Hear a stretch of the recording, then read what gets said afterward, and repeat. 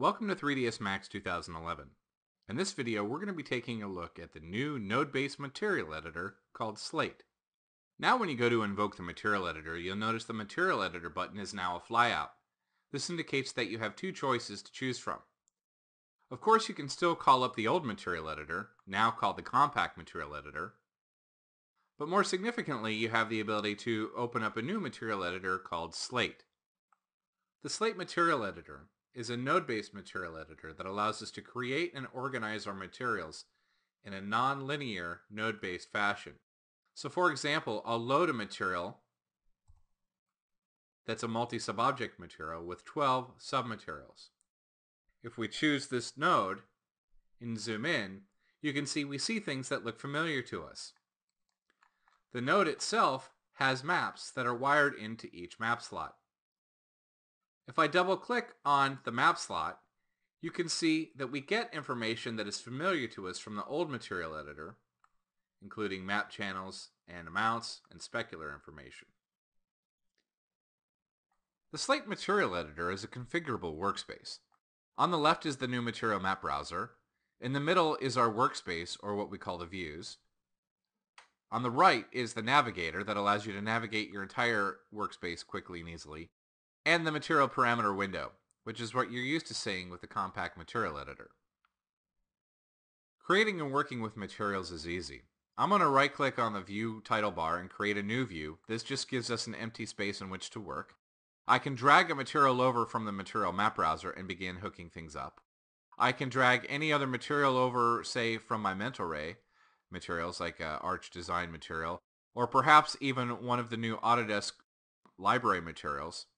Like, we'll just grab anodized blue metal, and that already has some maps hooked up to it. But you can see that you can have as many materials as you want within any given view. So I'll just go ahead and select this material to delete it, and let's go ahead and just show you the basics of hooking materials up to the node. Creating a material is easy now that we have our node within our view. All I have to do is navigate within the material map browser down to the type of map that I want to incorporate into my material, in this case a bitmap. I'm going to drag the bitmap map type on top of the diffuse color input node, and it turns green, and I immediately get the dialog box that allows me to pick the texture that I want to use. So I'm just going to choose gray plank, and it automatically creates all of the hookups that I need for this material. I'm going to go ahead and hide this. And now I can begin to add other maps into input nodes, or I can double click on the diffuse color map and I can get the material parameters for that. I've selected a map that I can also use as a bump map. Now, oftentimes you may have different maps, but the purpose of this is to show that you can use the same map in different slots by merely dragging out a wire and hooking it up to the input node there. So I've used the same map as a diffuse color map and as a bump map. So I had mentioned that the Slate material editor was configurable. Let's go ahead and close the navigator and close the material parameters window, and let's expand the material map browser a little bit, and let's take a look at some interesting things within the material map browser itself. So I mentioned previously that all of your standard materials are available to you, mental ray materials are available to you, and also the new Autodesk material library is completely available to you as well. The Autodesk Material Library is a significant addition to the material set within 3ds Max 2011 because it contains over 1,200 new materials in numerous categories that can be used within your scene.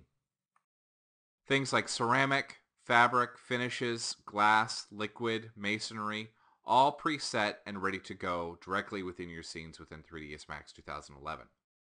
Another really interesting feature about the Material Map Browser is its context-sensitive searching capabilities. I'm going to create a new view to create a new workspace, and I'm going to say OK there. I'm just going to come up to the text entry field at the top of the Material Map Browser. I'm going to type the letter M, and this is going to show me all of the materials and maps that are available to me within the standard materials, the mental ray materials, the Autodesk Material Library, all different maps or submaps that I might want to use that are available to me. So this is really an excellent way to begin the material creation process because it allows you to quickly focus on the types of maps and materials that you're looking to use within your scene. So the last thing we're going to look at is the ability to organize commonly used materials into thing called groups.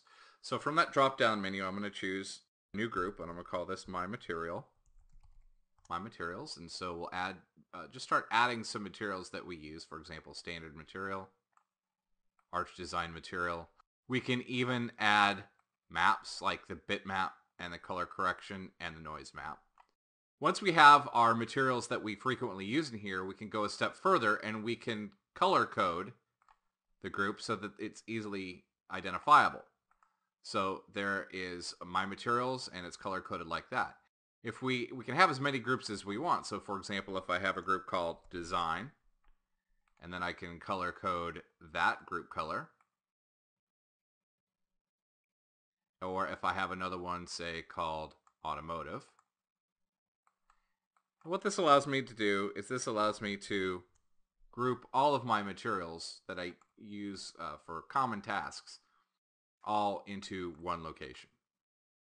So you can see the Slate Material Editor adds power and efficiency to task-based material workflows.